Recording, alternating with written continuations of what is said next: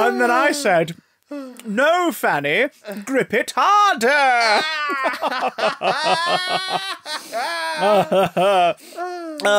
And it's wonderful because we managed to kayak back to shore, and she didn't lose that oar, I can tell you. Oh, you really did stick your oar in, eh?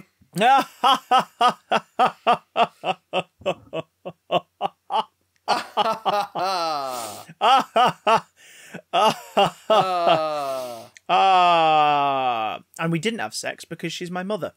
Hey everyone, welcome back to Big Damn Set the Tone at the top of the show. Yay! My name is Chris BritBox. We've got everything that's on British TV, except when we don't. Johnson. I'm not going to give my name for legal reasons, but I am the same person that was on the show last week. But it's just that the super injunction prevents me from naming myself. Doesn't stop me from speculating who you are, though. No, okay. So there is that. Oh, yeah. Speculation only. Allegedly. Yeah. Allegedly. It's an Army Hammer situation. Although, have you heard that his publicist and his agency have dropped him? Yeah, I bet they were dying to do that as well. But that suggests some... Well, there's a great article that was reshared. I think it was for Vice. It was written for originally about, which was written I think in 2017, 2018, about why Army Hammer, like, they kept pushing him, but he always failed to be a thing. Even though, like, he kept getting chance after... I mean, of course he kept getting chance after chance. He's a rich white dude, but, like... Yeah, but that's true. Like, he was in a lot of big roles. Like, he was nearly Batman. But he never, like... He was the Lone Ranger. Yeah. So it's not like he wasn't in the spotlight, but he was a Sam Worthington. But he never got to be a star. And, you know, in retrospect, I guess that's just because he couldn't keep his freak under control. Yeah, or he kept eating the casting directors. Well, yeah, there is that also. So, oh god. Anyway, enough on that shit. We've got other nerdy news and geeky gossip, enough stuff to fill your brain until the inevitable heat death of this universe. More on that later. We'll be talking WandaVision and WandaVision spoilers. We also have an email which apparently ties into WandaVision, so we'll save that for after the WandaVision spoilers section. But first, Matthew. Yes. If that is your real name. The Superb Owl. The Superb Owl happened. The Superb Owl visited us. The Superb Owl LV. That's 55 for those playing along at home in Roman numerals. For those who don't know, which I imagine is at least 2/3 of our audience, the Superb Owl is a sporting event in the Americas. Yeah. And it's still happening. It's still happening. And, you know, that's fine. Sporting events in this pandemic world have been able to go ahead with testing and distancing and et cetera, et cetera. The one thing that sporting events haven't really done, except in a few sort of cases, one most notable one here in the UK, resulting in a bunch of racist abuse from one set of fans that led their entire club to turn around and go, "We denounce you. Yeah. Like, you are not our supporters, and we will punish everyone because we know who's in what seats and where they were booked." I've had a big problem with football fans as a culture for a long time, because it's just a very, very toxic culture. I've been quite lucky to have not really encountered the toxic side of it myself. I've grown up in a very... I have 18 branches of the family because, you know, parents divorce and remarry like it's a sport. And I've... One side of my family, I've always been big on football, so I've been surrounded by it since I was a kid. I've never hugely gotten into it, but I like the atmosphere of a live game, specifically like smaller divisions like Northwest Counties divisions, Unibond League, things like that. Not the stadium stuff. Stadium stuff can go shit all over itself. If I ever have to sit in the stalls of Old Trafford ever again, I'll cut my knees off because they keep jabbing into the chairs anyway. Yeah. But like seeing things like FC United and Manchester at a game once in a blue moon, and at the moment once in whatever moons are further apart because pandemic, I've had a good time because it's mostly been this sort of sense of camaraderie, warm dissing of the other side, and everybody sort of being in on the joke. Do you know what I mean? So the rivalry aspect's been fun. Getting fucking violent. Whereas we have been at games before where the other supporters, the other stand, have been nasty, like really uncomfortably nasty, or have been preempted so because we've arrived at an away game to find a line of police between the stalls, and you're like, that's weird. And then you find out they were either preempting that our lot were going to be a bad actor, or their lot were notably regularly acting up, and you're like, oh god, that sucks that they even have to do this. We're all here to watch some people play sport and enjoy the thrill of it, not to have a go at each other. This is so strange. But yeah, that whole, I can't remember which team it was now, the UK one toward the end of last year, where they like managed to have like a controlled thing where the stands were separated and families could be together, and people were just yelling racist abuse at the players for taking a knee at the beginning, which has become a tradition in British sports now. Like a lot of people are doing it to make a point at the beginning. Yeah. And people were shouting racist abuse, and it was like, great, your first game out in a million years in a time of a pandemic. You are privileged enough to have made it in and to have qualified as safe enough to be there, and then you act like a racist twat. Yep. People get off the planet. Get off the planet. I love them. Find a shuttle. Get off the planet. Get in the sea, mate. Get in the sea of another planet. Yeah. Well, the first thing about the Super Bowl, sorry, in America at the moment is it has had a crowd. And what's really odd is watching American Twitterers talk about it, because they had like 30,000 cutouts in one end of the stands, which is weird already. But they also had like 20,000 attendees, something like that, who were, screened and this, that, and the other in distance. But when you look at it, you look at the live footage, that's a lot of people. Yeah. And they might be distanced in that stadium. And the thing, again, in terms of who they let in, they didn't just let in any old bugger. It was mostly like medical workers, people who have been on the front line of dealing with the pandemic. Yeah. It was like, they didn't pay for it. It was, you're invited. Like, come down, we'll treat you like a goddamn royal. We'll shower you with snacks and halftime stuff, and like, so we just want to say thank you. You can be in this controlled audience where it's going to be spread out and thinking. But people have got to like get back to their cars, right? Yeah. Go through those tunnels, wait around, shout, scream. Like theaters, for example, still aren't sure about doing pantomimes or concerts, because if you are shouting and responding in the theatre, you are projecting moisture from your mouth. Even if you're wearing a mask, you don't know which kid's going to take their mask off during and start shouting. Like it's all about droplets getting out into the air. That's assuming the kids are wearing masks in the first place. Exactly. Because the whole guidance on children wearing masks is vague, to say the least. Vague. But we all know one thing. What's that? The most terrifying thing at this year's Super Bowl wasn't the potential of spread of a rate of infection amongst key workers who we kind of need to keep everybody else safe. It was the Weeknd getting lost in that hall of mirrors during the halftime show. I saw the meme before I saw the clip, and I was just like, what is this? Is that the Weeknd? What's he doing? Is this from a music video? Oh, God. I can't remember who it is, but there's this brilliant TikTok doing the rounds online. This woman's basically, it's a TikTok POV video, and it's POV, the producer, briefing the Weeknd before the Super Bowl show. And she's just sort of going like, for health and safety reasons, we can't really have anyone else in the Hall of Mirrors. So once you finish the number, you run into the Hall of Mirrors, and, we have a Steadicam guy. Been in the business 30 years. He's fantastic, but, he has 3 grandkids. Don't want to take the risk. So you can either bring a friend and we'll give them a GoPro, or if you feel comfortable enough, we'll leave a selfie stick in there. We'll leave a selfie stick in there for you, and you can just make it work. You'll be fine. You'll be disoriented. It's a little scary, but you'll be okay. And then you watch that and then watch the clip, and you're like, he looks horrified. He looks really confused as he's running around this golden hall of mirrors. I imagine that's what it looks like if you were able to turn the camera onto your character's face in Dead by Daylight when you're running away from the killer. Like, just absolutely shitting a brick, but at a weird angle. It's like, it was...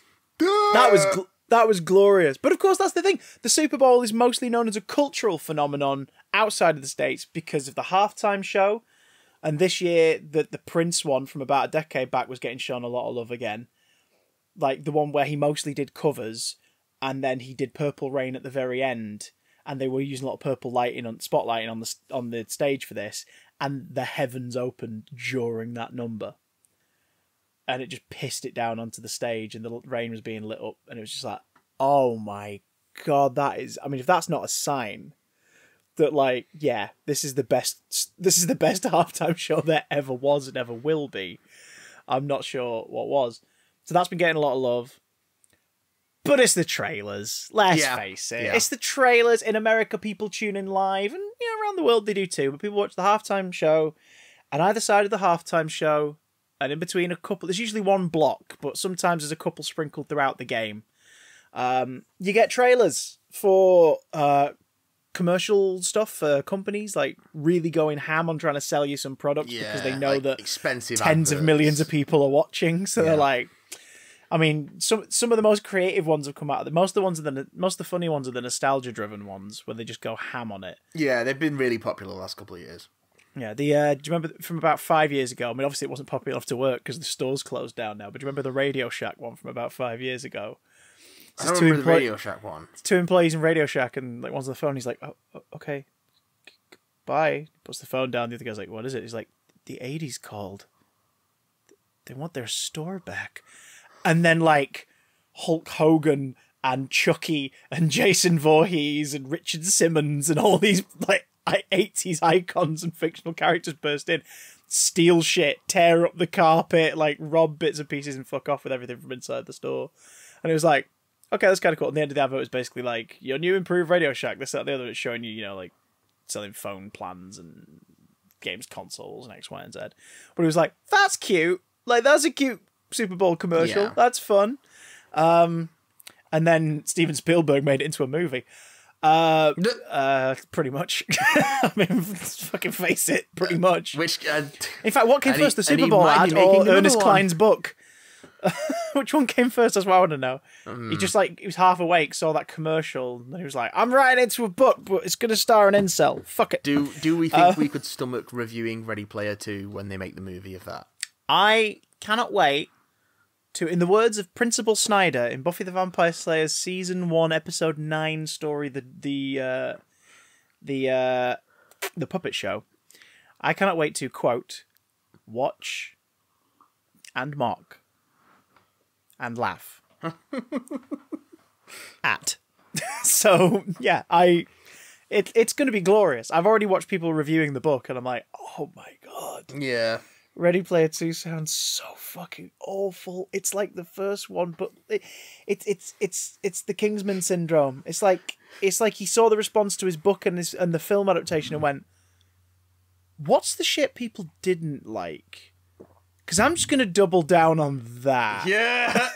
It's like, oh no. That, or he's so unaware of his own like tropes that he's just gone more in on it and made a main character even more unlikable. Awful. But what isn't awful terrible. Is the trailers, terrible. Matt. The trailers are fun because they do movie trailers. Well, I'll say this. There was so little of them this year compared to other years. Yeah. That you started our call with, should we do the Super Bowl trailers? And I went, trailers? You're like, yeah. And I was like, I saw like an ad and one of the trailers for a thing. And I knew of another one.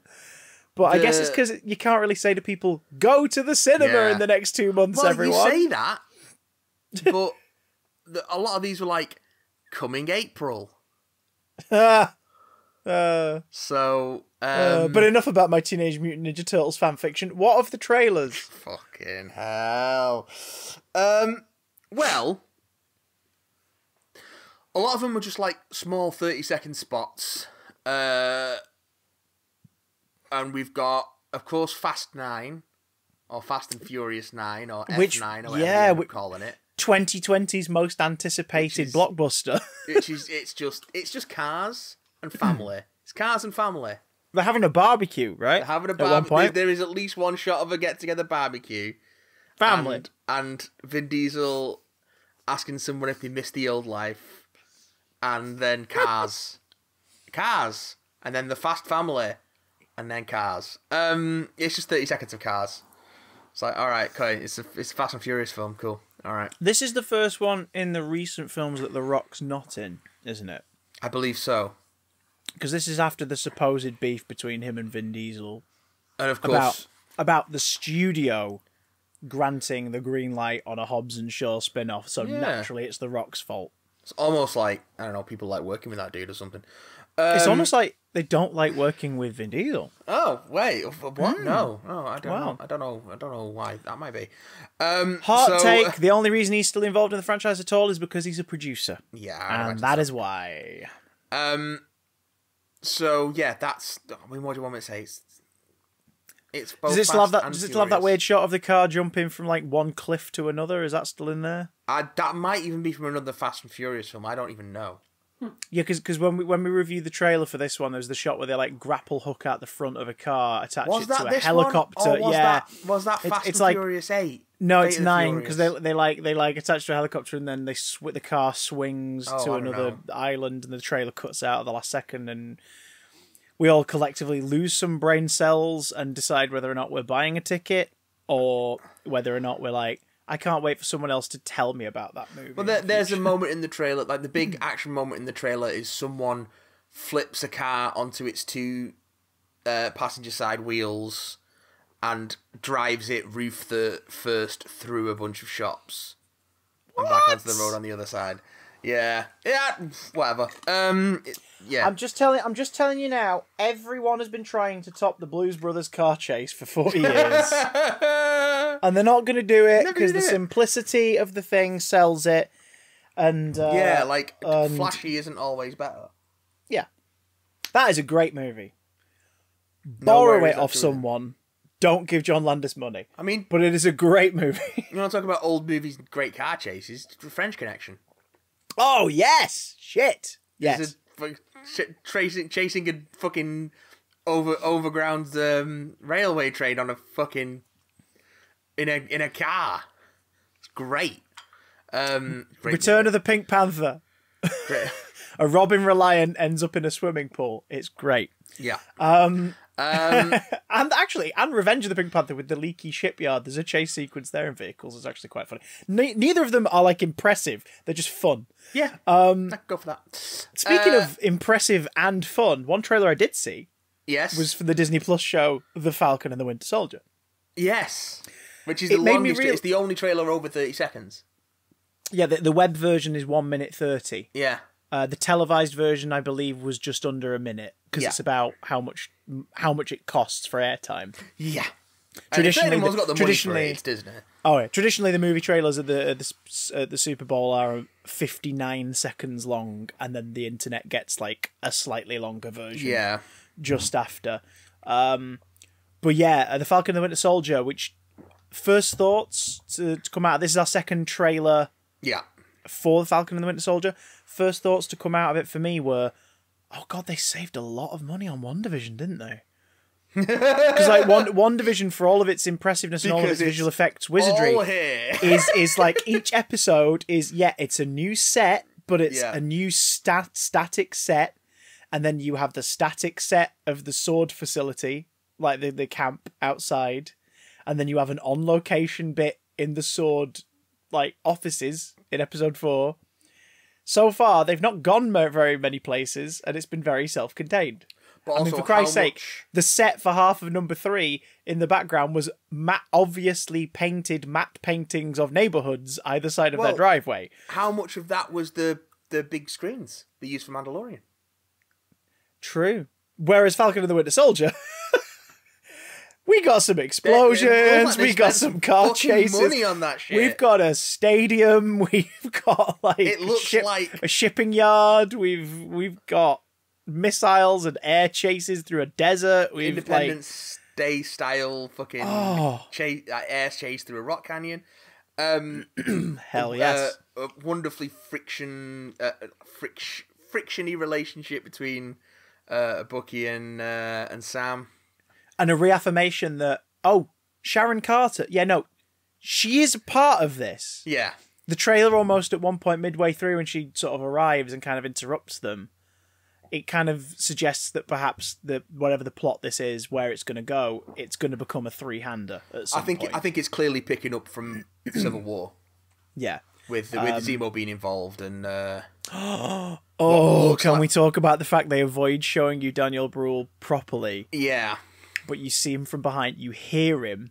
He uses the term superheroes, which we've not heard said too often outside of characters taking the piss. It feels like Stark and Spider-Man are like the characters that have said that, but like he said like there should be no more superheroes, and he's like, you didn't think I'd leave my work unfinished or something like that. And you're like, okay. Lucy said to me, we were watching the trailer and she went, how did he get out then? Because like end of Civil War, he's pretty much imprisoned. And I went, depends on if your jailer is dusted in a snap or if you're dusted in a snap. Or if he got dusted. Well, two thoughts crossed my mind. Either he got dusted, and then all you have to do is have your facility move just a little bit, or change around just a little bit, and then he reappears, and he's no longer in prison. Or everyone looking out for him, everyone watching his cell, got dusted. So aside from like the basic functions, because it'll be one of those places where you're provided with your food. Imagine if he was the only person he spent himself in the company of for 5 years. Yep. Just stewing over everything. That'd be horrible. That'd be like really sort of, shit. I imagine they'll cover it. Also, Bucky... No, go on. Is that Sin? Is it? I don't know. Is it Sin? Where are we talking? In the trailer? So wait, we're talking Sin, the daughter of the Red Skull? Yeah. Where in the trailer? The woman with the red mask. Shit! That might be the MCU's version of Sin! I never even thought of that! Of course, yeah, because there's like a bunch of sort of acolytes. They're kind of wearing like a plain black mask with red markings on it. Apparently they're called the Flag Smashers. Oh, okay. Yeah, because you were never going to do Flag Smasher in the MCU, let's face it, but a group of terrorists called the Flag Smashers, sure, I'll buy that. Give him a ringleader who's a little bit more camp than the rest of them. We have Flag Smasher. I mean, because where I'm up to in my reread, Flag Smasher pops up in Spider-Man quite a lot during the end of the Brain Trust, start of the Dan Slott era, as a bit of a legit threat because of his organisation, but mostly joke villain. Yeah. And I forgot that Flag Smasher gets a bionic arm at one point because Matt Gargan's Venom bit it off, bit his arm off. So you're like, oh, this dude's been through some shit. For those who don't know, Flag Smasher is a supervillain who essentially he's a coup for hire, basically, isn't he? Either they have their own political agenda or people hire them to take down like governments or commit terrorist atrocities on American soil, usually. And you can have someone like the Punisher or Captain America up against a character like that and do a serious story of intrigue and subterfuge and espionage and domestic terrorism. Or you can throw him into a Spider-Man story and it's kind of hilarious. Yeah. Just immediately gets chumped. Suddenly fighting a kid that can leap the height of a tall building and web him up against a lamppost. Have we ever seen Spider-Man go up against Batroc Zilliper? We must have done. He must have gone up against Batroc Zilliper. He must have done at some point. Or is that... Can we take a moment? Or is that basically just Tarantula?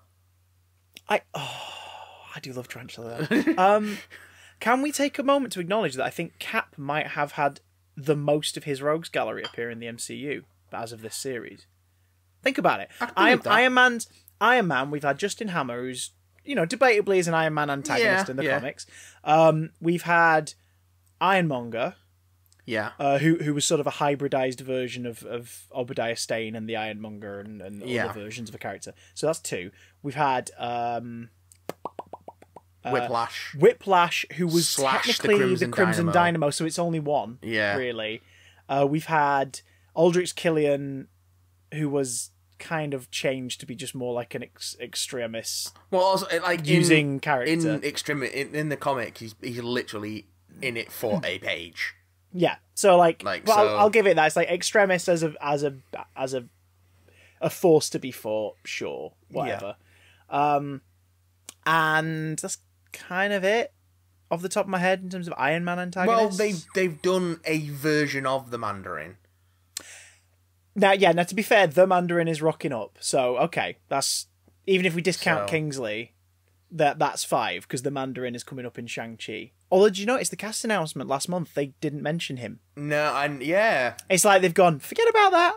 It's like, huh. Or maybe... yeah, who knows? Maybe it's more of a sting, more of a tease for the future of the Shang-Chi franchise, rather than Perhaps. The topic of this film. So we've had that, Thor's had a fair few. Thor's had Loki, Laufey, Curse, Malekith, Hela, the Executioner. Yeah. I mean, obviously he was a bit of a heel, but, Scourge was still in it, and he was a bad guy. That's kind of it for Thor villains, isn't it? Thor-centric villains to show up in... I mean, we had Lorelei in Agents of S.H.I.E.L.D. Yeah, that's true. So... She popped up in that.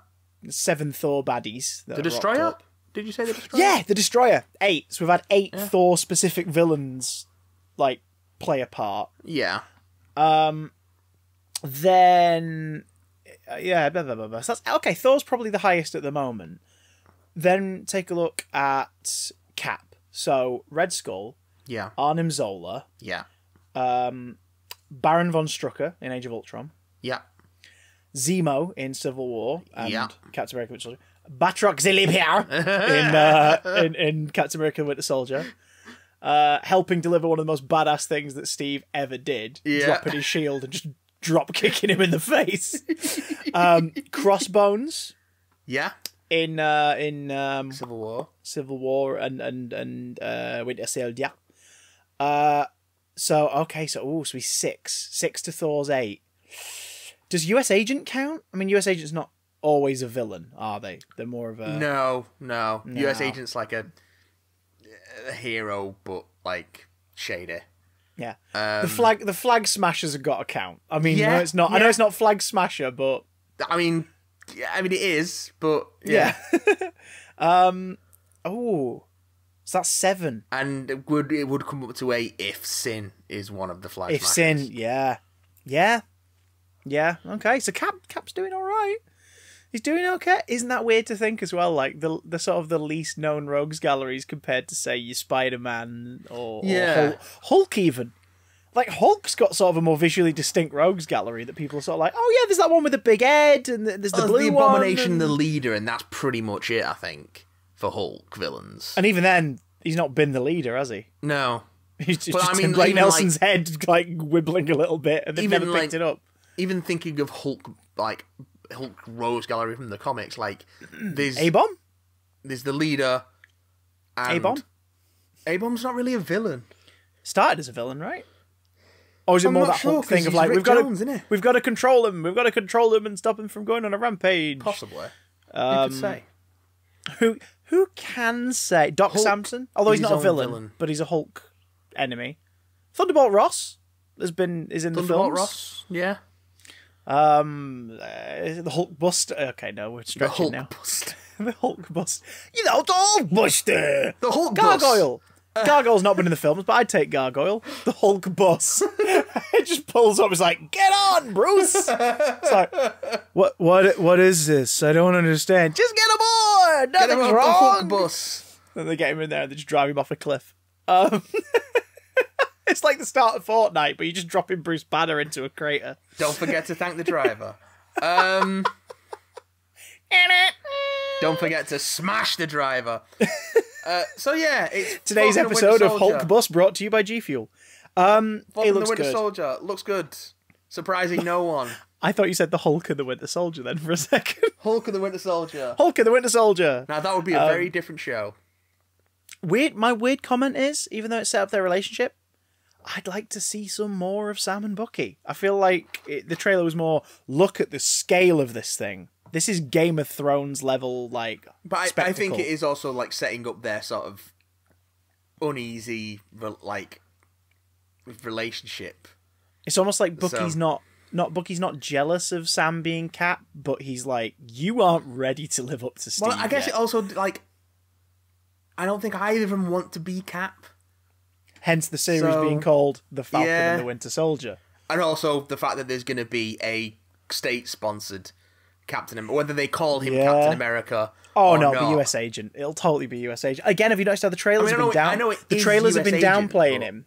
Do you think that in universe that the government will call him Captain America? Maybe.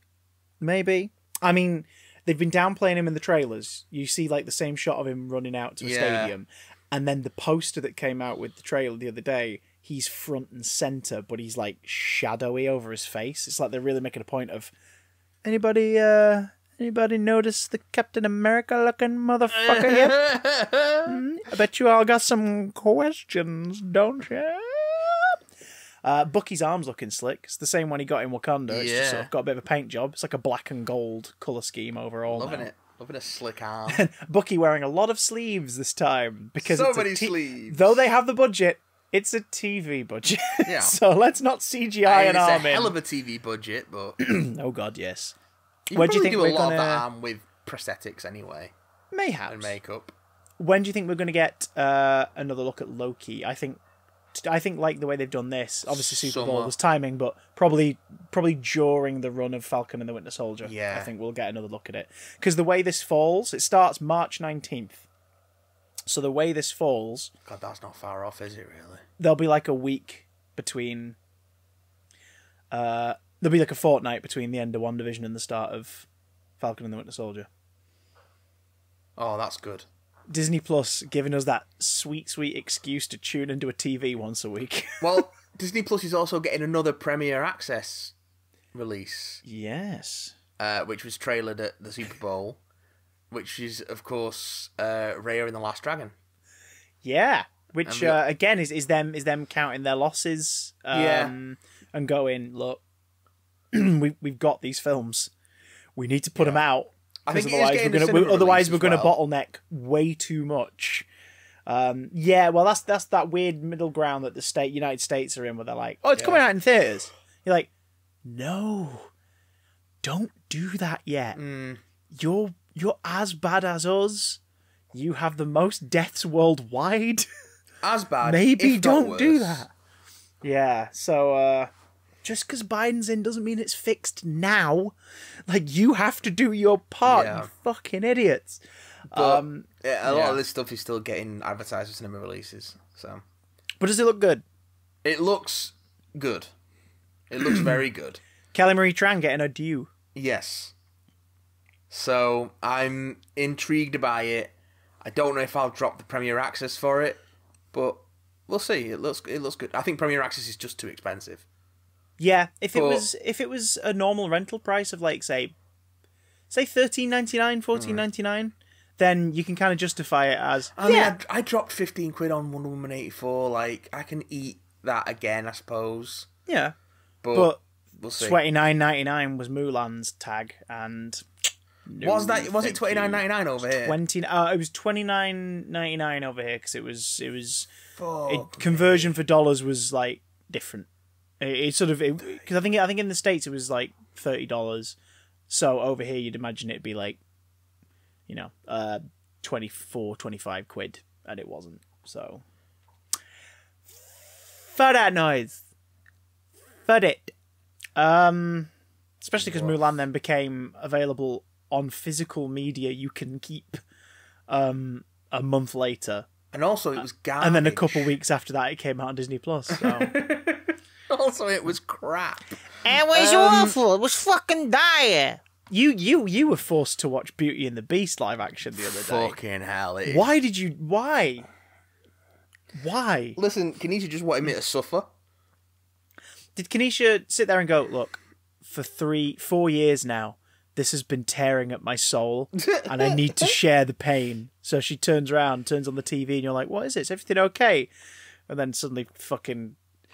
It's just pitch corrected Emma Watson invaded your home for would you 2 cast hours. Emma Watson?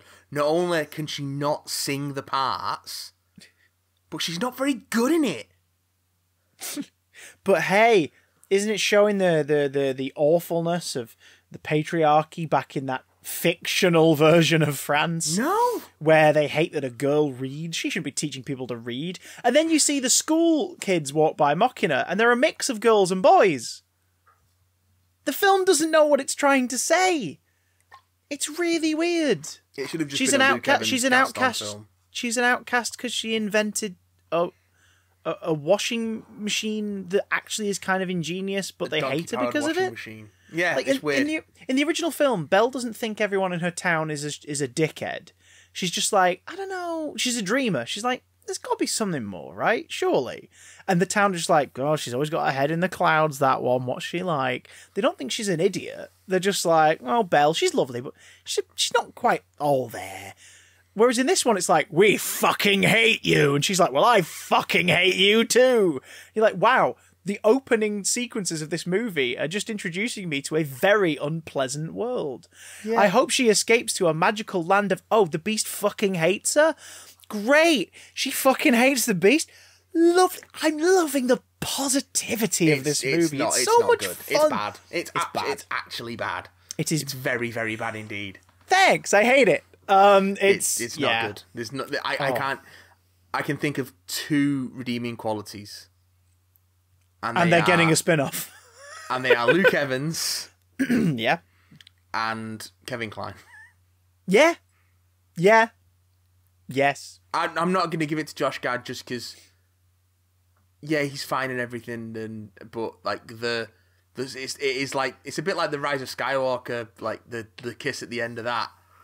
And it's like, it's just so fucking...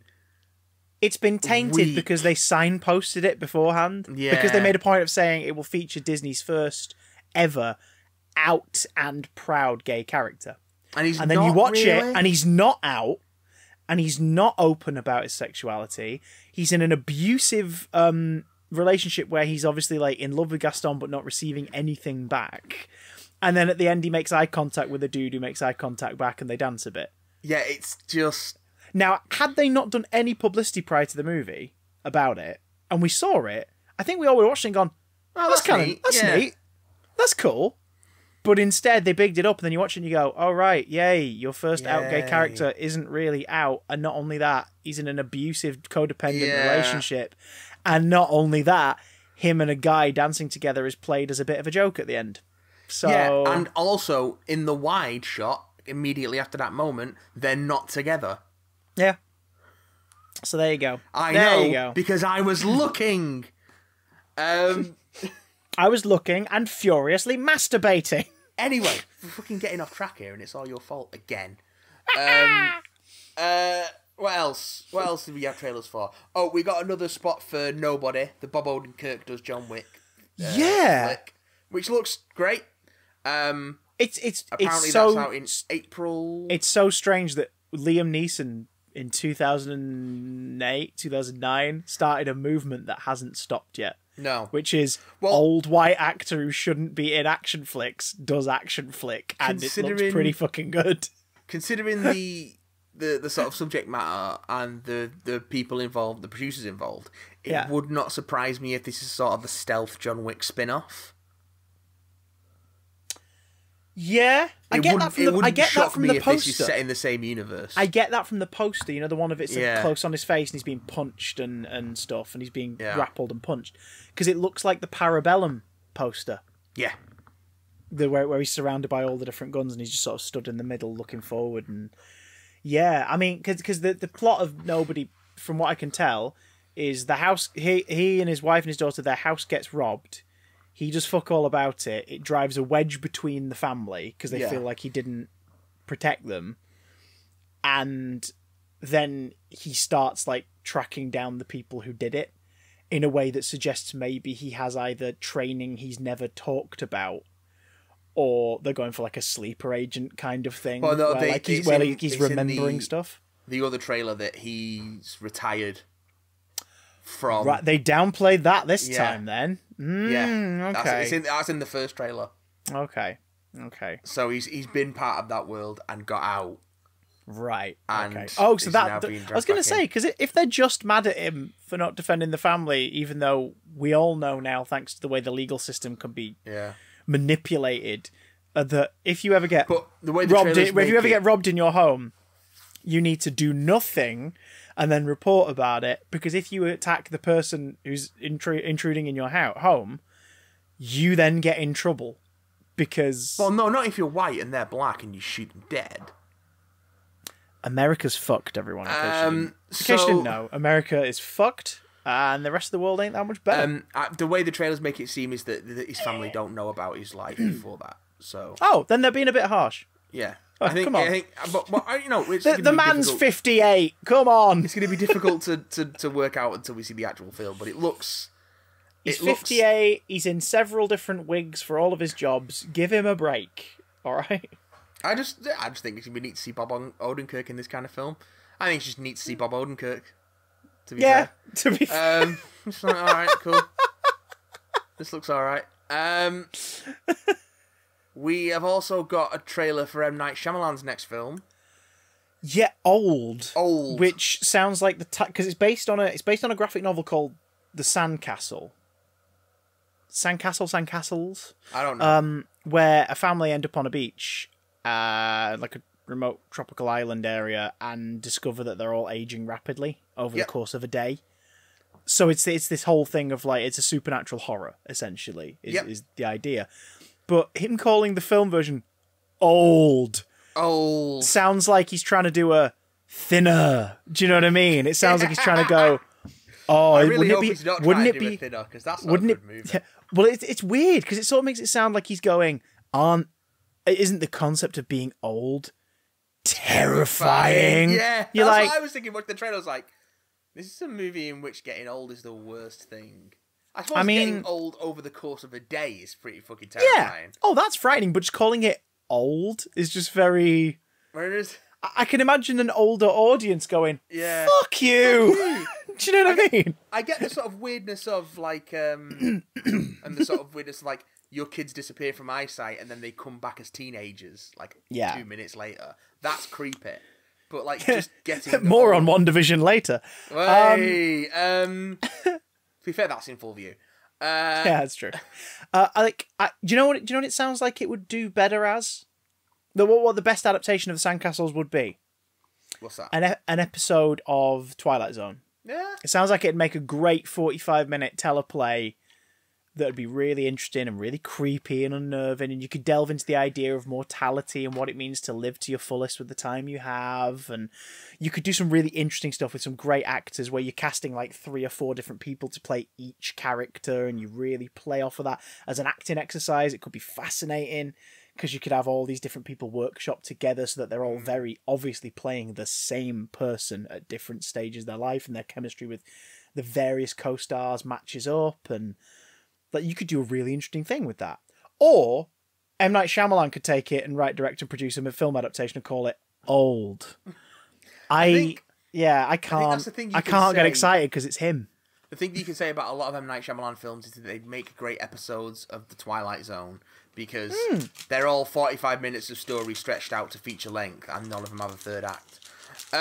What was the best thing about Split? McAvoy's performance. Anything else? Nope.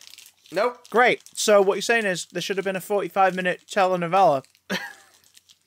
Actually, probably just shouldn't have done Split, because alright, McAvoy's performance is great, but the sort of perpetuating the myth of dissociative identity disorder, which is still not like necessarily a properly recognised disorder. It's problematic to say the least. And then the motherfucker went and made Glass. God. And we all cried about that. What else? Other trailers? There were a couple that I couldn't watch because they were region locked. Like, CBS are doing a series called Clarice, which is a sequel to Silence of the Lambs. Oh shit! I've heard about this. This is the one where they've legally had the rights to make this for about 10 years. They've got the which is why several characters from those novels didn't appear in Hannibal. and why Hannibal couldn't outright adapt Silence of the Lambs into its narrative, which I think was some of the showrunners had expressed interest in hoping to do for its last season. That was apparently the plan.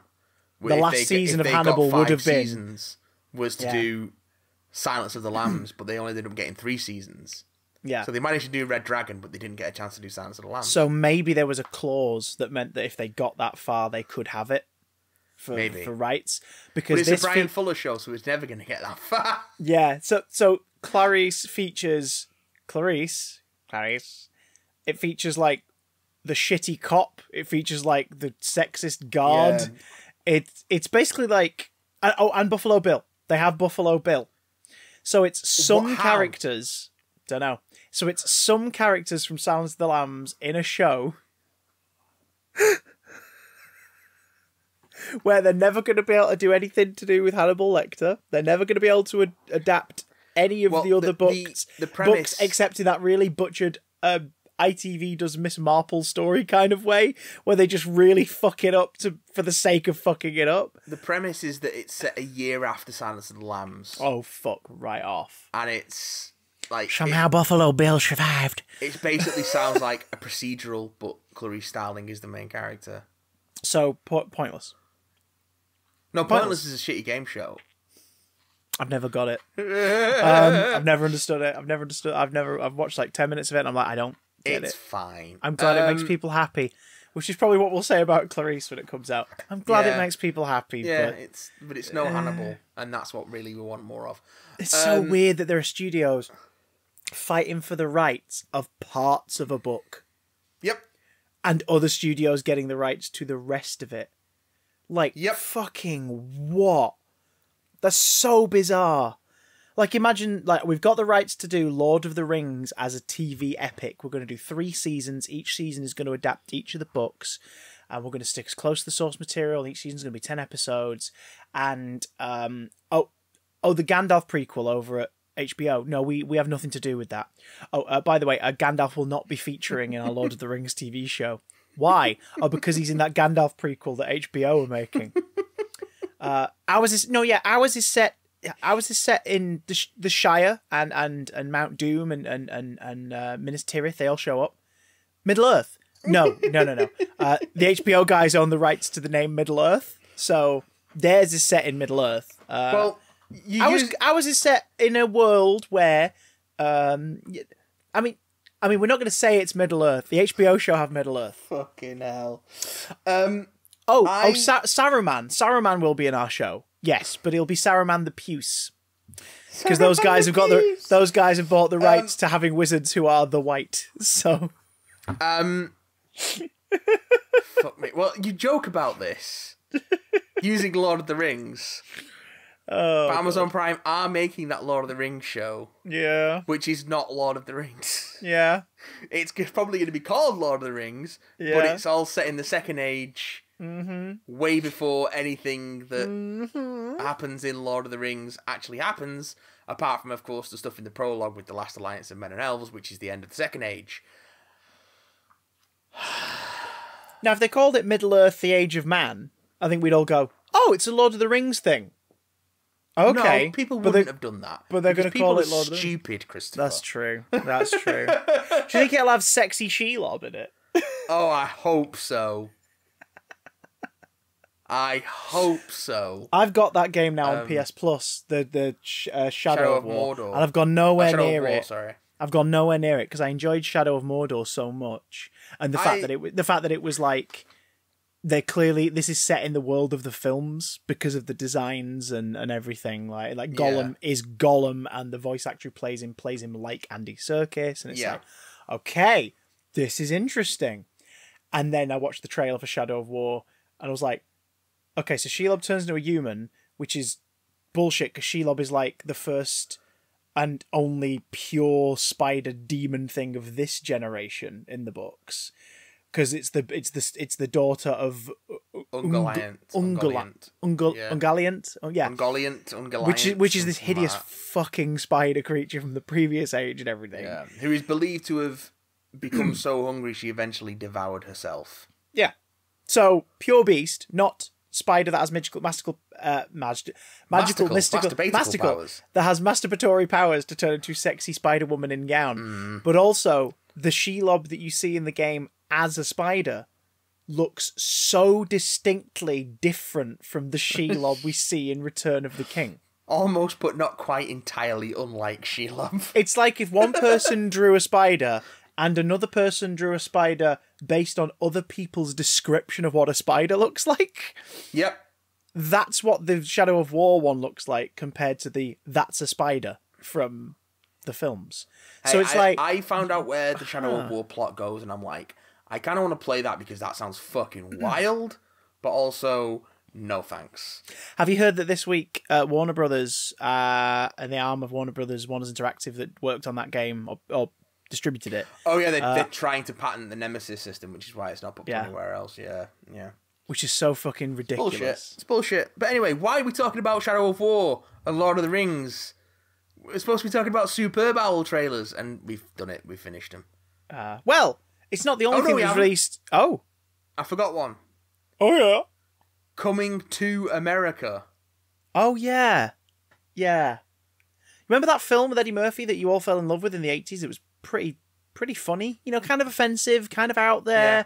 Great performances, great comedic timing. Eddie Murphy and his co-stars getting to, Arsenio Hall specifically, getting to, like, flex their comedy chops as different characters of different races and ethnicities in a way that was more observational comedy, but obviously, like, now, you know, maybe don't do that. Well... it's that again, but they're old.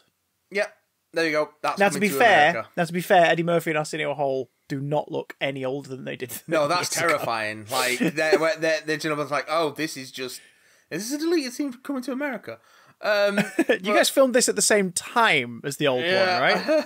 Surely you did. That's fucking scary. But yeah, it's that. He's coming to America to get his son to take him back to take over the throne, and there's a joke about Wakanda in it. There we go. There we go. If you loved Eddie Murphy's white Jewish character in the barbershop from SNL that he then did in Coming to America, this is the movie for you, and just you. Yeah. Do you know what else is a movie that released some teasers during the Superb Owl tournament, but also is a movie just for a very rabid set of fans? You're going to tell me, and I'm going to hate myself because I know exactly what you're going to say, and I'm still going into this conversation saying, tell me, Christopher. Tell me of Zack Snyder's Justice League. We here at Big Damn Cast are committed to eventually watching it, but we won't be rushing, and we'll be looking for the cheapest option imaginable. That being said, when it ends up coming out in the UK in some form, we're probably going to bite the bullet out of morbid curiosity. Can you imagine watching 4 hours of Zack Snyder's Justice League? Yeah, because 4 hours of it. Because he's doubled down now on, no, it's a film. It's not a mini-series. It's a film. 4 hours of Zack Snyder's undiluted id. I can't. Well, over the weekend, he released footage of Steppenwolf fighting the Amazonians. Fighting the Amazonians in the flashback. It looks like it's very much the same as part of the sequence from the theatrical release of the movie, except Steppenwolf is now 90% more on top of the original 90% CGI. He's very spiky. 180% CGI. He's very spiky, and none of his design looks remotely as interesting or fun as any of Steppenwolf's comic book looks, but sure, you do you, hun. And it looks, from this footage of the editing suite where he's working on the final cut of the movie right now, it looks as though the video he shows of his monitors, the video is black and white. So it doesn't necessarily suggest that this part of the film will be black and white. I mean, it probably is. The original trailers that we saw for this cut when it was announced and stuff they've shown since sort of suggests that dream sequences and flashbacks may be in black and white. But what's interesting is the footage is in 4:3. I'm not sure why this is carrying on from those trailers. I'm not sure why the footage being in 4:3 is worth. Like, I don't get it. Imagine if Zack Snyder releases this 4-hour-long magnum opus in a square bracket format, and it's black and white and 4:3. Now, Is it black and Why white the and fuck would you 4:3? do that? Because he's a faux artsy guy. He's a dude bro pretending to be artsy. Yes. Or is it because you cut out a third of the screen and make it black and white, your CGI costs for all your additional footage will be halved down to the fact you won't have to do second pass texturing because CGI... You make something in CGI, folks, and it doesn't look like HD sharp. You make that footage black and white and it looks great because it just fits in with the contrast of the darker colour scheme. For example, see the Maxine Peake episode of Black Mirror, for example. Bunch of robot dog-like tripod things. The episodes in black and white, they look fucking great. Like, maybe that's why, because you won't have to texture it, and also there'd be less screen for them to have to render. As dumb as that sounds, I wouldn't be surprised if that was how HBO were like, fine, we'll give you $78 million extra budget to work on this piece of shit. As long as it brings us back the money, Zach. I won't be surprised if he was like, I want it. You can't have it. Well, what if I want 140 million? We're not going to give you that. You'd have to make it black and white and cut off a third of the screen for the whole film to do that, Zach. I'll do it. We'll give you 78 million. Okay. No, but Chris. Matthew? This was already finished, remember? Remember, this was already done. I'm happy for people who want to watch this. I'm happy for people who hated the first version and think this might improve their experience. I really am. I wish I could take off my logical glasses for this, guys, but I can't. HBO Max want your money. Zack Snyder is not a true artist. He's a twat.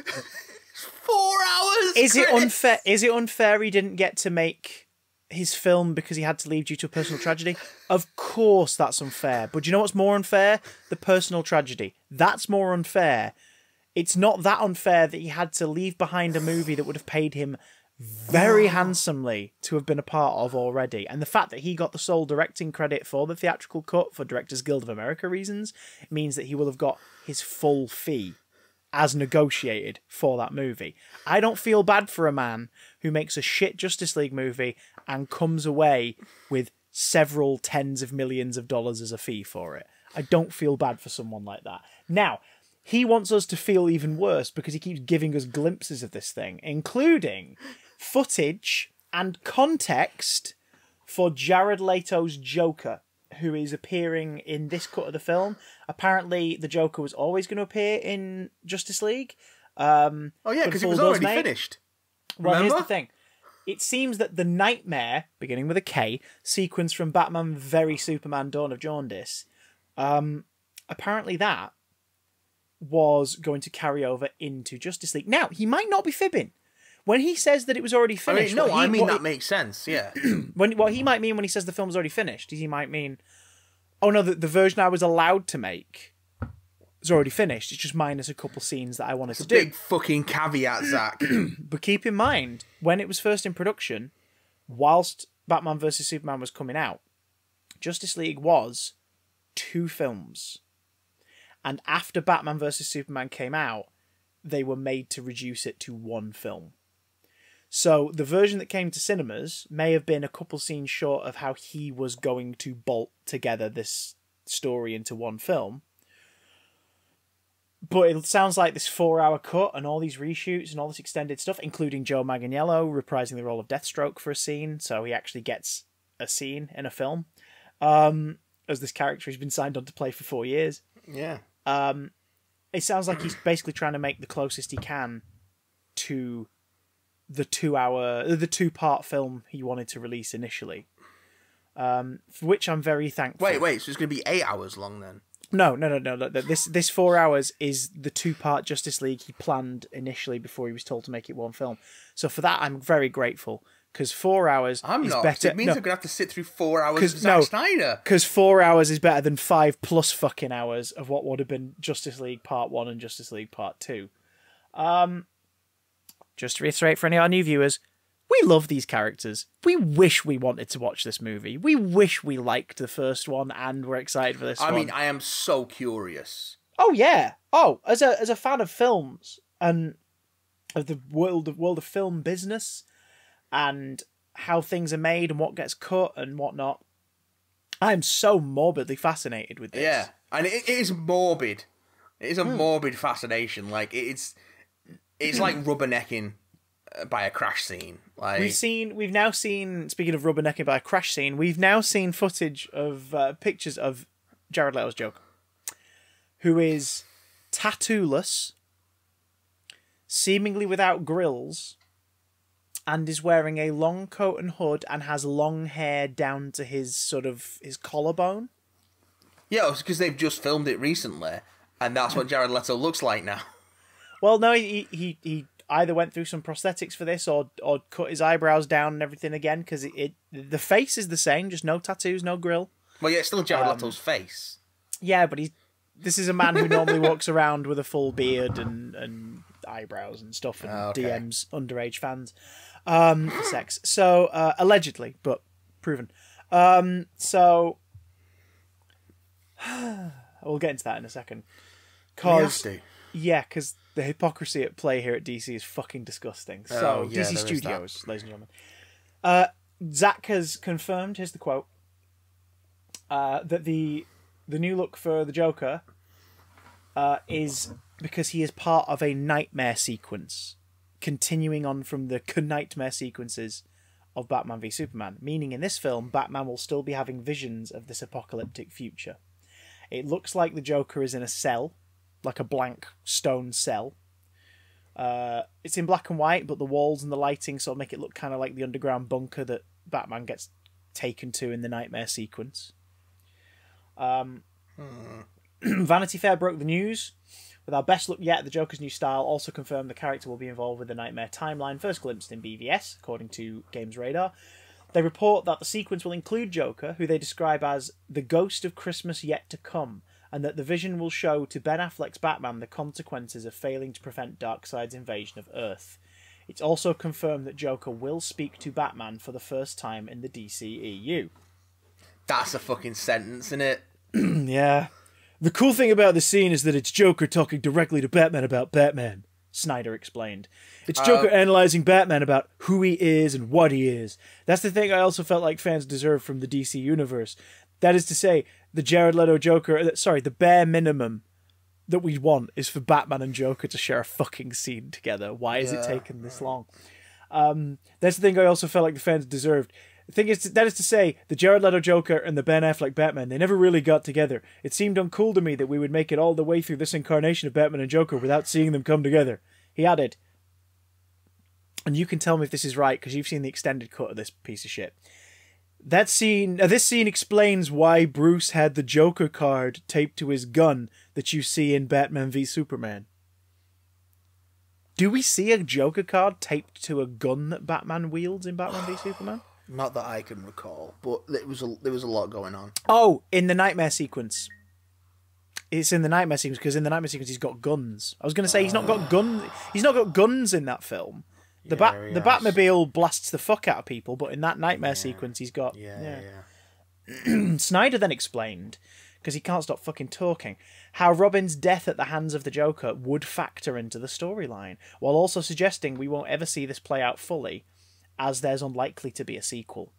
I'd always wanted to explore the death of Robin, and if there was ever going to be a next movie, which of course there probably won't be, I wanted to do a thing where in flashbacks we learn how Robin died, how Joker killed him, and burned down Wayne Manor, and that whole thing that happened between he and Bruce. Right, so hang on, the Joker knows who Batman is. Is that true in Suicide Squad then? Which is set after Batman v Superman? I'm so tired. He explained that the rest of the storyline. He explained how the rest of the storyline would reveal how they became like this, how Joker hurt Batman in a way that no one has really. Other than losing his parents, it was probably the most significant personal injury to his life. Okay. It arrives on HBO Max in just over a month's time. Games Radar suggests check out how to watch the DC movies in order for the ultimate movie marathon.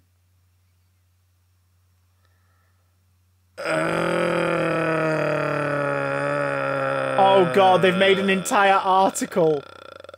They've made an entire article where they list the chronological theatrical release of the films, then the films that are yet to come out, and then the release of chronologically when they happened and how they recommend you watch them. Oh my god, go to hell. I recommend you don't. Go to hell. I recommend we talk about something else. Oh my god, Matt, this is actually part of the recommendation for the chronological rewatch. No. Start with Wonder Woman's flashbacks, 1914 to 1918. Then watch Wonder Woman 1984, then Man of Steel, then Batman v Superman, then Wonder Woman's modern day scenes. Are you fucking kidding me? Then Suicide Squad, then Birds of Prey, then Justice League, then Aquaman. Fucking kidding Shazam. me? That's insane. It's saying you want to skip to the World War One stuff in Wonder Woman, then skip back to the present day stuff 4 movies later. Mm-hmm. Chris, let's talk about WandaVision, please. Please, for the love of fuck. Let's Please. talk about WandaVision. Spoilers! Spoilers ahoy! Spoilers ahoy! Spoilers for WandaVision episode 5 and all preceding episodes up to that point. If you are listening to this after Friday, the 12th of February, you may mock and laugh at the theories we're about to postulate, because they're probably all incorrect. But if you're listening to that before you've watched the 6th episode of WandaVision, or you're just curious to see how much we got right or wrong, pull up a chair. Pull up a What board. happened in WandaVision on a very special episode, as was the name of the episode, which I thought was a great fucking title. On a very special episode. ... It's like, okay. What do we think? What happened, Matt? What was the plot? Well, there's 2 kids now. Yeah. And kids are a handful, but they're even more of a handful when they can age up at will and suddenly become older. But then also Vision's noticing that there's some weird stuff going on, and then outside of the Hex, Monica Rambeau is getting more and more. He's trying to work out what's going on and learning things about how exactly things are working and who exactly is behind all this. Oh, it looks like this is Wanda. This is Wanda. This is all Wanda. Oh no. They're making a big point of really reinforcing that to us, aren't they? Yeah. It's Wanda. Wanda is doing this. Wanda's behind it all. Well. Is it? And then when Vision finally confronts Wanda about all the weird stuff that's happening and why he can't remember his life before Westview, and then they get a knock at the door, and who would be there but Wanda's long-lost brother Pietro, not only alive again, but played by a different actor who has played a different version of that character in a different franchise by a different studio. Evan Peters returns for the first time. For the last time. Is it the Quicksilver from the X-Men films, or is it just evocative of the Quicksilver from the X-Men films? It's clearly not. It's clear that it's not the same person, because you get that wonderful shot of cutting to Darcy, aghast that they recast Pietro. Yeah. I mean, Wanda doesn't immediately react with like, no, she Pietro? doesn't. She doesn't recognize. She's him. like, huh? It takes a minute, and then Pietro doesn't recognize Vision. Nope. Either. So it's interesting because it. Should we theorize the fuck out of this bitch? Because I have so many thoughts about this episode. First of all, you get the lead into that moment, which is the credits rolling on the episode, which Vision refuses to let happen. Obviously not acknowledging that they're there, but like that she's trying to move on. I don't know if he can see them, but he can feel that she's trying to quote unquote end the episode. Yeah, and he just won't let it go, and then the credits fizzle out, and it becomes a sort of almost a confrontation between them. You've got that wonderful moment where they both square fly. off. It's like the first time ever we've seen Vision get angry. Yeah. Like he's enraged, and in the way that you would be if you were angry at someone you love and you're surprised at how kind of angry you're being. You're like, Yeah. because it's like, yeah, this is weird. And even Wanda's sort of like, oh, fuck. You've never talked to me like this before. And she's not hurt because she obviously is like, maybe you're right to be angry at me. Like, you can see that there's a lot of inner conflict going on with her right now. But then you have that moment of the knock at the door coming. Vision... Well, she says before that happens, I don't know how it started. Yeah. She just mentions that offhand. I don't know how this started. Now, she could be fibbing. Or it could be a sense I have like, theories. I have so many fucking theories. It could be an idea of like, I don't know how it started in the sense that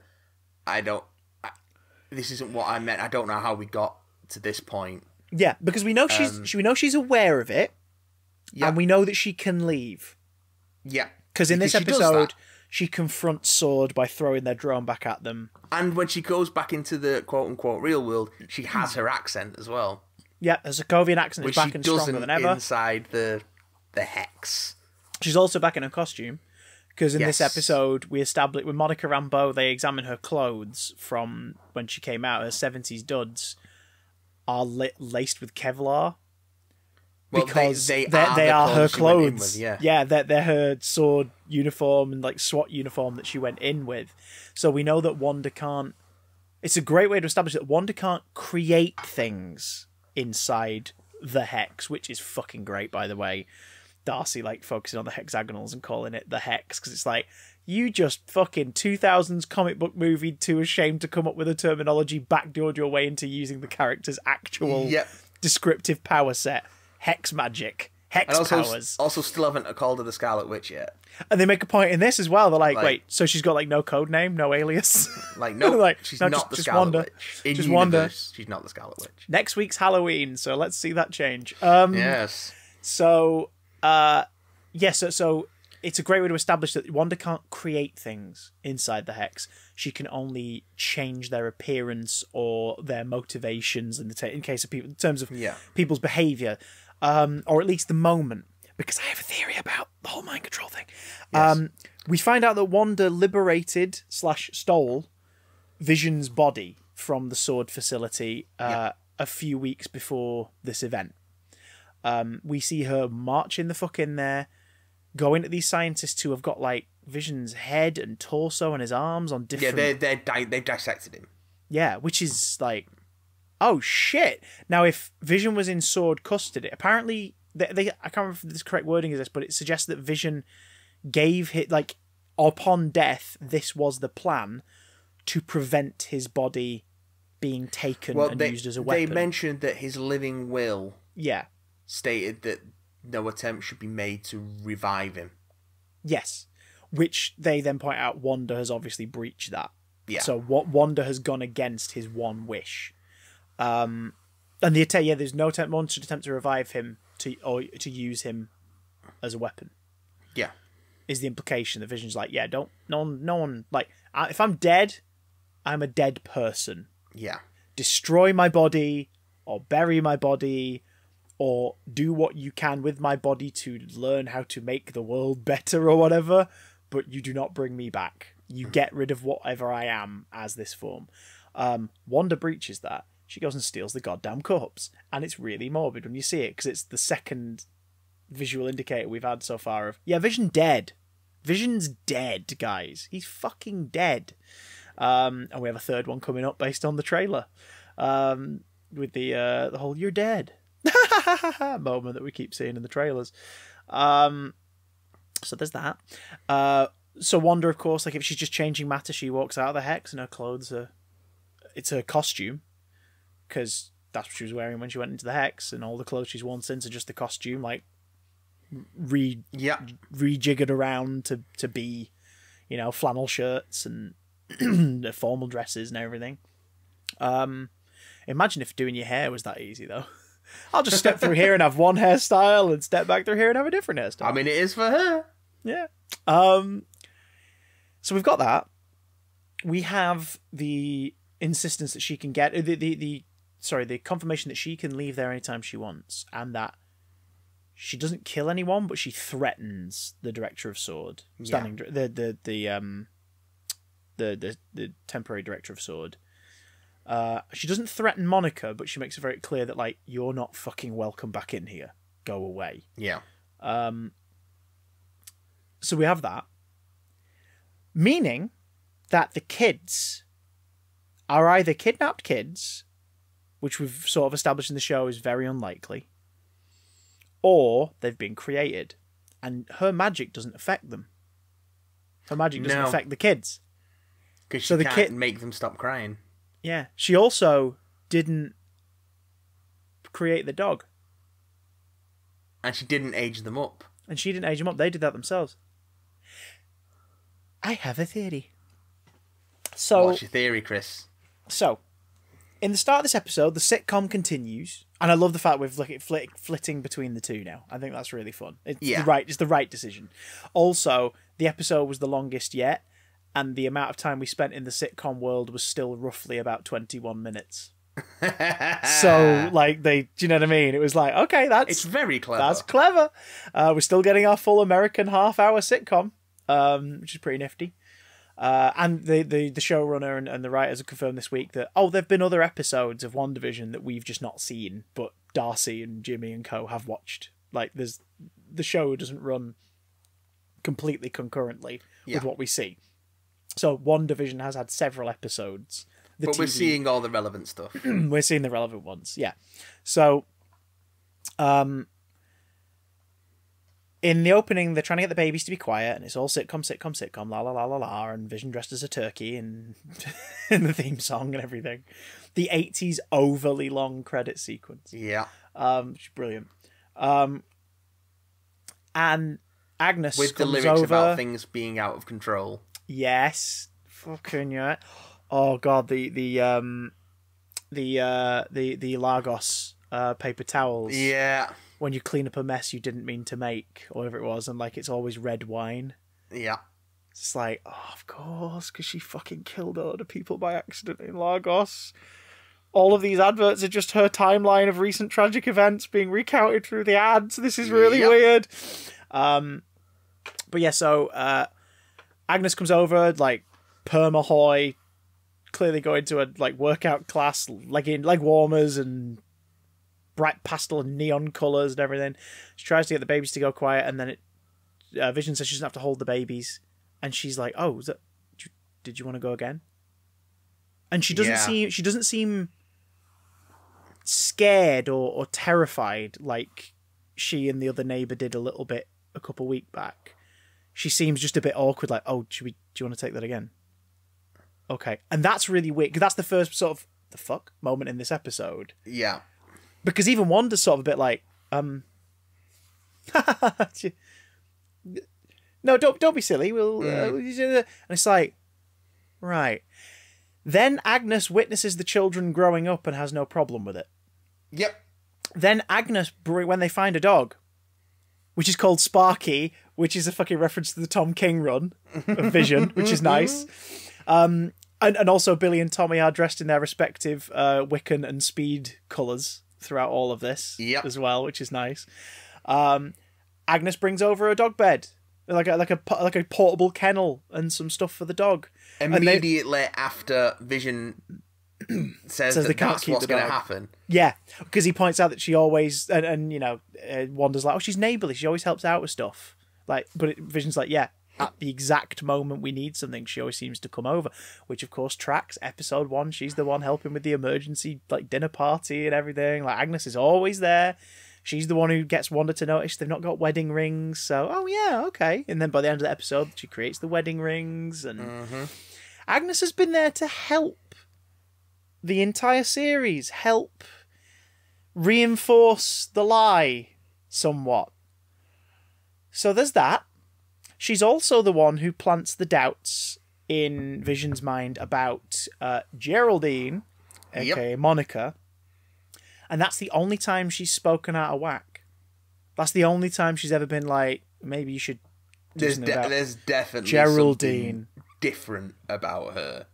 Right. So, but not she wasn't like, have you ever noticed when Wanda's been, or have you never, it was just Geraldine, get rid of Geraldine. Almost as though if they get rid of Geraldine, everything will be fine again. So,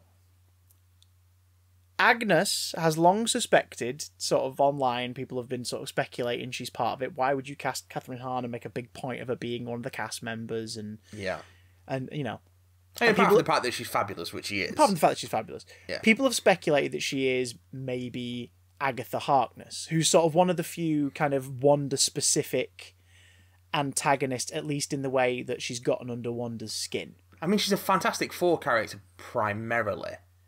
Oh, she's originally introduced as the nanny for Franklin, who just happens to be a witch. Yeah, because she's Fantastic Four, and she's gone toe to toe with Strange. Yeah. And for those who don't know, Agnes Harkness is basically a very old, very powerful witch in the MCU, in the Marvel Comics universe, who fucks around with people. But she has gone toe to toe with the Scarlet Witch before. And there has also been a storyline in the comics where the Scarlet Witch had kids that were taken away by Mephisto. Which is why a lot of people now are really, really drilling in online the whole Mephisto's involved. I'm like, the Marvel Universe has experimented, and this show is like, yeah, the MCU is not afraid to experiment, but I also still think that they wouldn't try to upset the American public by going, so the devil's in this now, because American audiences are very odd in how they receive depictions of religious iconography. They either take great offense to it, or are like, no, sure, we know it's fiction, fine, whatever, go for it, in terms of the religious American population. So Mephisto doesn't feel like something they would likely do unless they changed it in some way. Or you do an Iron Man 2, an Iron Man 3, etc. You combine your villains in a way. We don't need Mephisto, necessarily. If you want satanic stuff, you could always go for a witch. So, the kids seem to come, like, organically. They are created. Wanda did not bring them into this world and change them.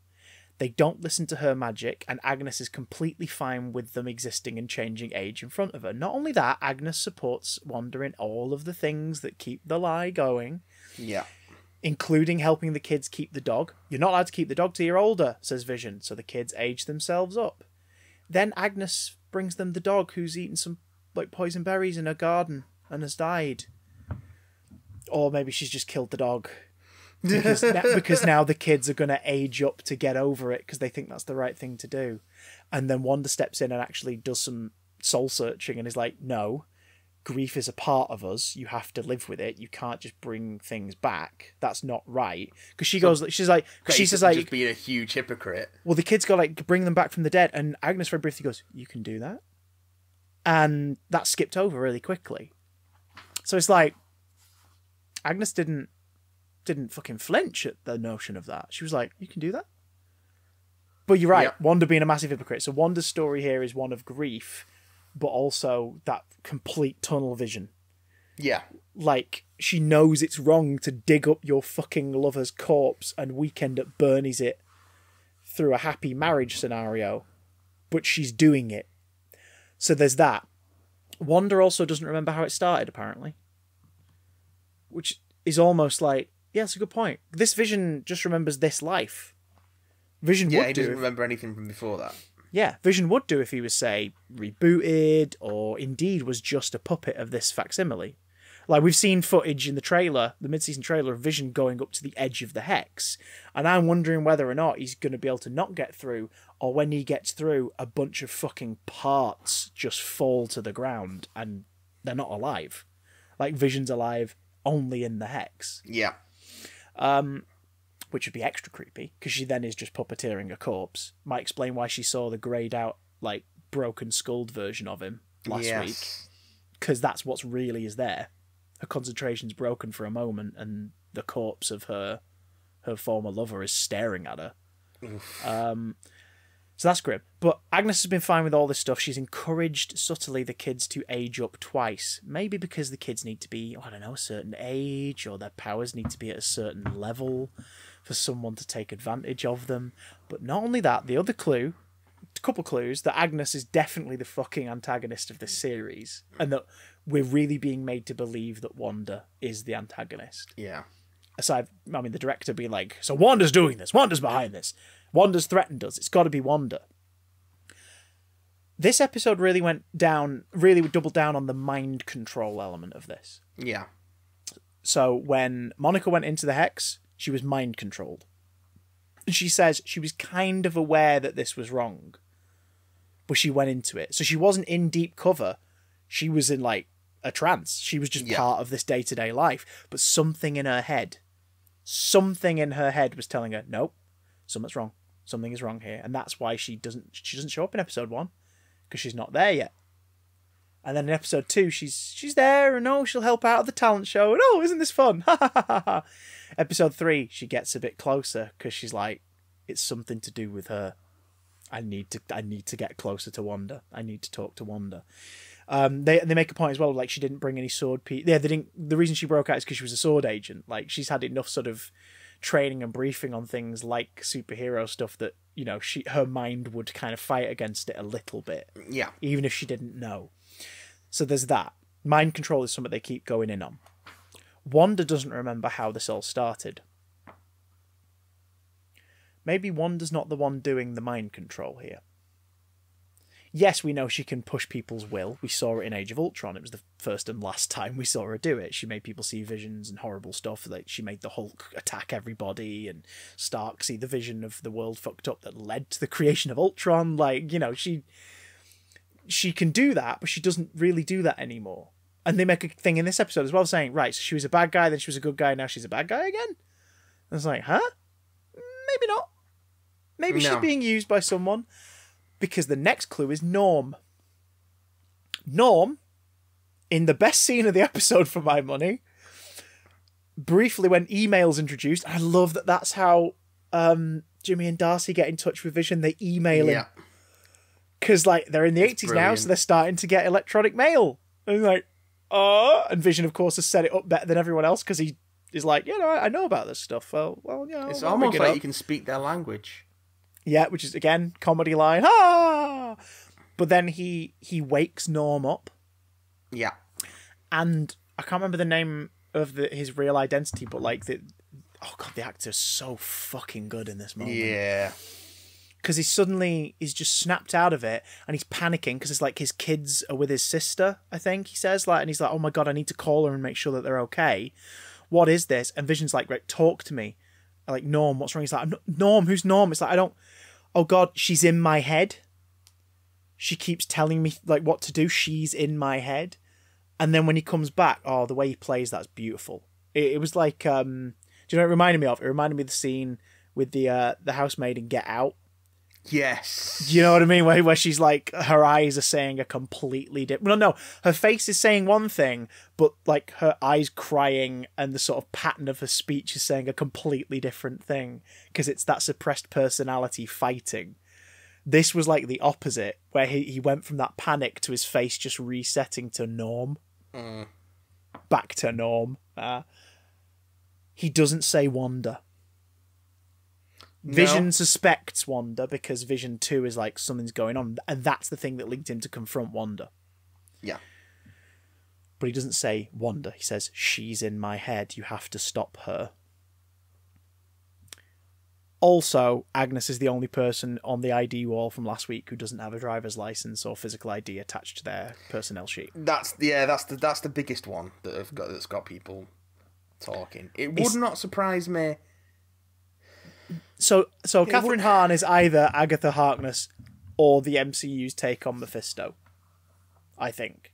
She's, do you know what I mean? It's we're playing with reality so much in this that it would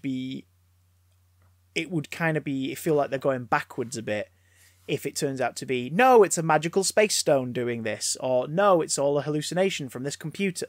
No. Yeah.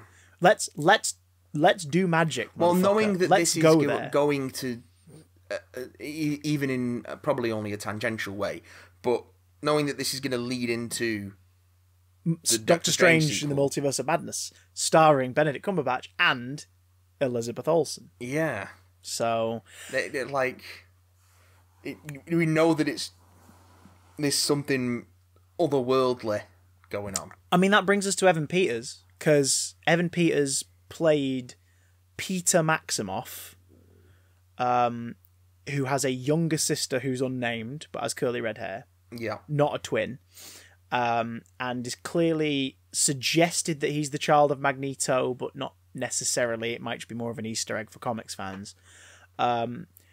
He is alive in the 70s, 80s, and 90s setting of X-Men Days of Future Past, Apocalypse, and Dark Phoenix, respectively. Yep. Although no one should ever have any respect for those films. And because he ages super fucking slowly, apparently. Like all of the cast in that. Magneto's meant to be like 58 in X-Men Dark Phoenix. Don't even think about it. And it's clearly just shredded 42-year-old Michael Fassbender. It's like, what is this? But so he played Peter Maximoff. He didn't play Pietro, twin of Wanda. He played Peter Maximoff. Here he's Pietro. He doesn't recognize Vision, even though the real Pietro would recognize Vision. Well, he doesn't say his name's Pietro, but he answers to it when... Yeah. And he's like, what's wrong, your big brother coming to town? He's basically playing the long-lost Hellraiser brother comes and visits the family for shenanigans episode of a sitcom. Like that's, I mean, even the way he plays it, he's not playing it like Quicksilver, how he played him before. He's not playing it how either he or Aaron Taylor Johnson played the part. Yeah. He's playing cocky sitcom brother. So this is...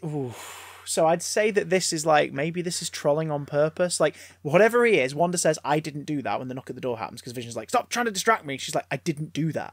So this is another thing that is either created or pulled from somewhere else. Yeah. So Pietro's dead.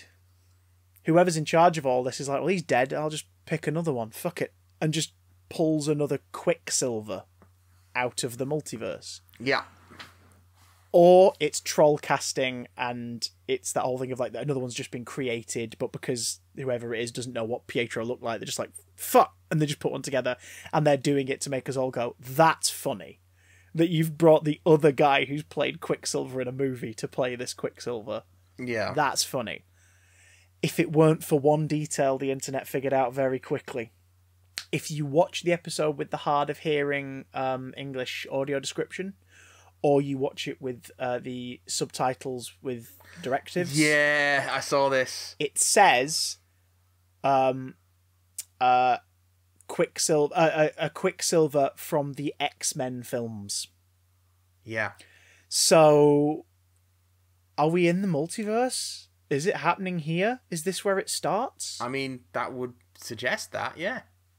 Because Spider-Man 3 is all but confirmed to have something multiversal going on.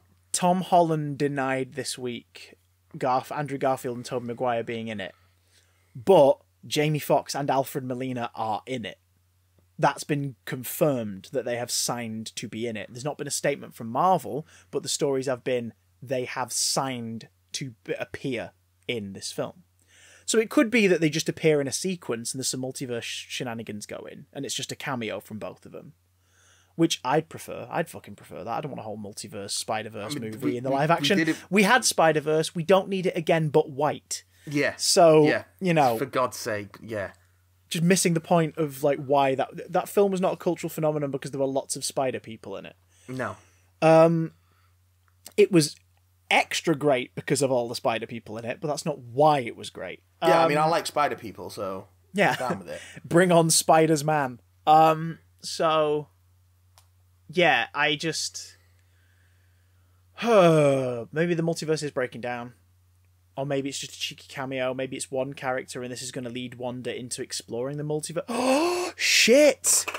Oh my god, whoever the antagonist is has done this, and it is actually indeed Peter Maximoff, and he gets sent back to his dimension or timeline or whatever afterwards, and this is the last we ever see of the Fox X-Men universe. Like, this is it, aside from Deadpool, this is it. Sure, fine, got it. But this leads Wanda, whatever happens at the end of this, she loses Vision, but the notion that she could find him again, Kingpin in Spider-Verse style. Yeah. And that's where Doctor Strange in the Multiverse of Madness comes in, because Wanda is trying to tear her way through different realities to find one where Vision is still alive. Maybe that's where it's going. Who knows? That's where I'd take it. But who knows? Who could or say? dares to Who dream? could say?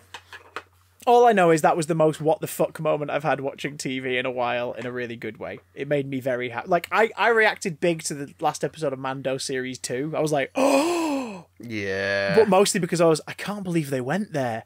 This was that again, but also, I can't believe they went there. And also, what? The fuck is happening?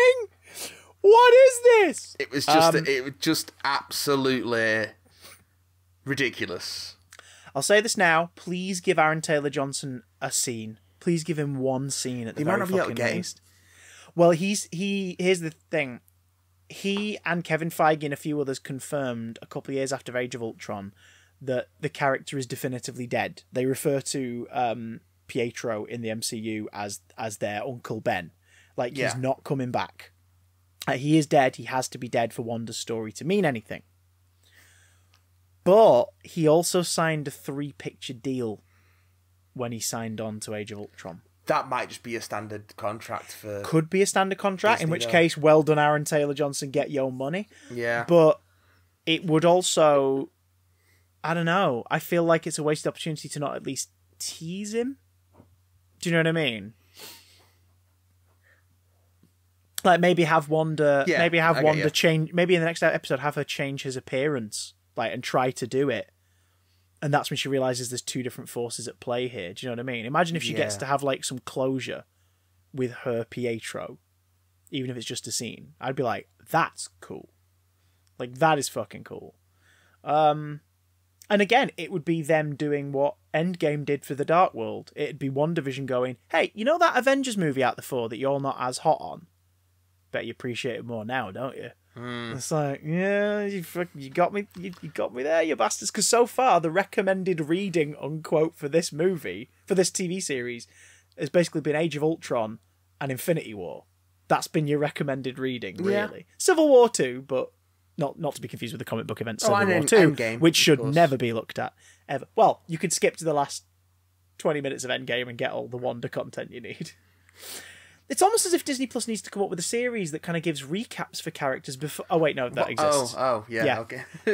Marvel Studios Legends. Using the Marvel Legends logo from the toy lines, but with studios inside. Which because the week before WandaVision came out, I watched the 2 shorts they put together for that. And it's basically just a playlist of, here's what you need to know about these characters. Why? Well, I guess you're going to be seeing them again in a week. Mm-hmm.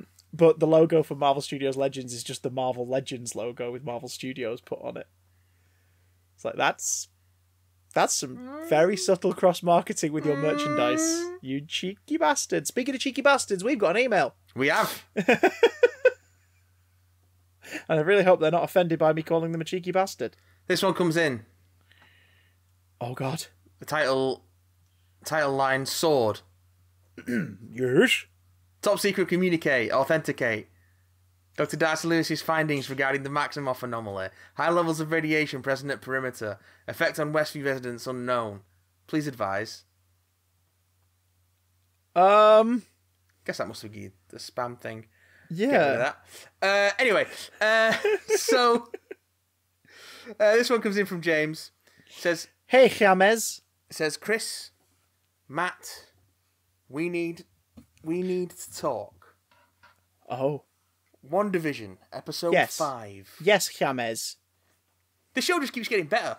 Vision is starting to ask questions. I can't wait to see where his investigation leads him. The scene between him and Norm. Wow. Yes. Asif Ali was fantastic. His tradition, I think that's supposed to be transition. From sitcom to panic and back. Heartbreaking. What was the actor called? Asif Ali? Asif Ali. Just want to give him credit because, yes. It's fucking great. We spent 10 minutes going, that was the best performance in the whole episode. Yeah, very good. It was very, very good. I've decided that I really want a Disney Plus show about Darcy, Jimmy, and Monica. It'll never happen, but an Agents of S.W.O.R.D. might be fun. Apparently, there is talk that of getting a Jimmy Woo spin-off, and Randall Park's been like, okay, I'll do that. I just again, Disney Plus, short season, 5 episodes, mini-series, a comedic take on an action-adventure thing. Yeah. If put Darcy in it as well. Yeah, put Monica in it, Well, Monica will be busy in Captain Marvel too, but... Yeah. But by all means, please... Randall Park and Kat Dennings doing the X-Files, but tongue-in-cheek in the MCU. Yes, please. Yes. I'd watch that. We already believe. There's the tagline. We do already believe. It seems to me now that Wanda is definitely not entirely in control of the situation. There are aspects of this reality that she's not aware of. If she isn't completely in control, then who is? The people of Westview the people of Westview certainly believe she is. Or do they? It's interesting she can't control the twins. They choose their appearance. Wanda's clearly in pain. And of course she is when she found Vision's body. Sword had dissected it. Sword, or specifically Hayward, are almost as bad as Hydra Shield. How did Cap and Co... I like that portmanteau.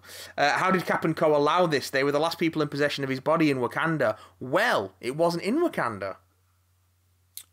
Yeah, it was back in America. Yeah, so I imagine it got taken when, the blip happened. Because they've got this 5 years between his body being in Wakanda and the start of this. Yeah. Plus another few weeks. Yeah. For people going back to the blip, because so. Also, is this set that soon after the blip? After everyone came back, is it set that soon? I think it's like 3 weeks or something. It's implied by that because of Monica's journey and how quickly she gets back on the job. But it's pretty soon after. So basically, Wanda left Stark's funeral and then went, right, where's his fucking body? Yeah. Where's Viz's body? Or, well, I guess I better start to get used to life without Viz. Oh, what's that mesmeric spell from that witch over there? Oh, now I'm your servant and I'm going to go and steal Vision's body and create a TV spin-off. Theories that are probably incorrect. I'll be listening back to this on like Friday or Saturday going, you fucking idiot, you had no idea. Can't wait to find out. More meaning in advertising. Finally, we had those final moments. A new arrival in Westview. Pietro, kind of. Peter! It's Peter! Peter Maximoff! Peter! It will be interesting to see how they explain this. Is it a multiverse of madness? Is this Peter Maximoff, son of Eric Lensher? Or has he been created by some other force? With this recast, I've seen some introduce the idea of multiversing other characters. Specifically, I saw Pedro Pascal as Star-Lord. Thought it was fun. If you want to get rid of Chris Pratt in exchange for Pedro Pascal, I'll do that. Finally, I'm sure you've already talked about it. We haven't. But I was so sad to hear about Christopher Plummer, a true great. Yeah. From Von Trapp to Harlan Thrombey and Knives Out. Plummer's made his mark on the world. His life and career shall never be forgotten. Have a good beat, boys. Until next time, from Baby Vision, James. Christopher Plummer, hell of an innings, hell of a career. Not necessarily a great guy, but by all means, legendary actor. As far as like a performance legacy goes, I saw the internet going, it sort of sucks that so many people just know him as the Knives Out guy, and I'm like, are you kidding? Imagine having a career that spans long enough that there's a generation who only know you for your most recent film, who will then go, wait, he's been in more shit, and have like hundreds of things to go back and watch if they want to. That's cool. 91, man. Yeah. Dude lived a life. 91 years old. Dude lived a long-ass time. The question is, who are we now going to recast Kevin Spacey with in other films? Oh, Pedro Pascal? Let's just give him all the jobs. Let's just get Pedro Pascal to do everything. He's single, he's footloose and fancy-free, he's got free time. He says poggers on Twitter. Like, let's poggers. Let's get him involved. Let's do it. Speaking of poggers, that's been the Big Damn Cast for this week. Smooth. Very smooth. As always, you know what to do. At Big Damn Cast on Twitter, bigdamncontact@gmail.com, twitch.tv/Big Damn Cast for the old streameroonies. And of course, support the show if you wish to. No pressure at patreon.com/Big Damn Cast. We'll see you next week. Probably. Well, we won't. We'll think about you, though. Yeah. Next week, should we tell them? Sod it. Next week, our X-Men Spectacular continues. We saw Evan Peters and thought, you know what? Let's do this. We should probably carry on, considering he's in two of the next next three films we're going to talk about. So next week we are doing Days of Future Past, Deadpool, and Apocalypse. We're going to record it on the Sunday So if you want your emails After for this comes WandaVision episode 6 to be read out, get them to us ASAP. Yes. Everything else we'll catch up on the week after. We're like Quicksilver, but we move twice as slow. I'm so bloated. Very slow. Don't squeeze me, I'm